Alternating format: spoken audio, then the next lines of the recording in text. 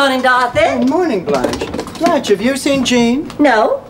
I wonder where she could be. Didn't you say where she was going when you all got up this morning? She never came to bed. Maybe she stayed in Sophia's room. Ma, did Jean sleep with you last night? Dorothy, there are a lot of things I want to try before I die. But that's not one of them.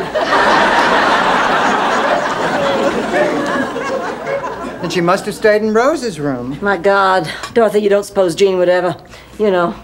Listen, Blanche, I do not believe for one moment that anything other than gin rummy happened between Rose and Jean last night. Dorothy, something terrible happened. Oh, God! You idiot! If somebody told you to jump off a bridge, would you do it? Blanche, would you excuse us? You mean you don't want to talk to me, too? Oh, thanks, Blanche, but it really involves Dorothy's friend.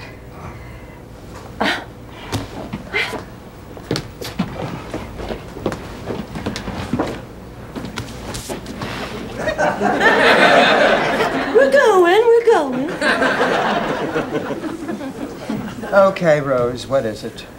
It's about Jean. What about Jean? Well, I don't want to shock you, Dorothy, but Jean... I know. Jean is gay. You know already?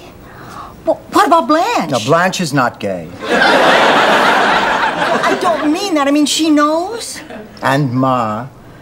You told everybody but me? Honey, I didn't even know if you'd know what a lesbian was. I could have looked it up.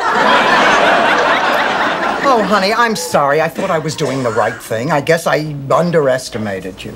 Well, that's not important. I've got a bigger problem. I like Jean. I like her a lot. But I think she's in love with me. She told you. Well, not in so many words, but I knew what she meant.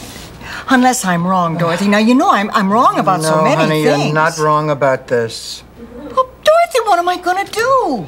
Oh, Dorothy, Oh, hi, Rose. Wait, what's with the suitcase? I thought you... I decided I do have to go. But you were going Dorothy, to stay... would you mind if I spoke with Jean for a minute? No, fine. Go ahead.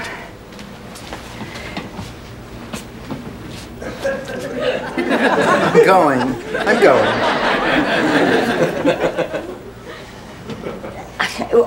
Want a cup of coffee? Maybe I will have a cup of coffee. Oh, good. Rose, about last night, I should never have said anything. Well, you only said what you were feeling. Well, it's just that this last year has been so difficult for me. See, Pat was the person that I planned to spend the rest of my life with. And when she died, I just felt so terribly alone, empty. I thought I could never care for anyone again until I met you. I just got very confused.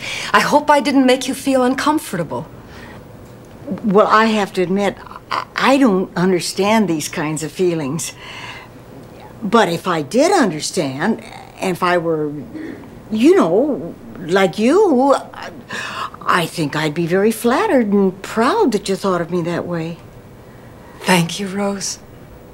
Well, I guess that's all I had to say. Except you don't have to go. Unless you think our friendship alone isn't enough. It's enough. Oh.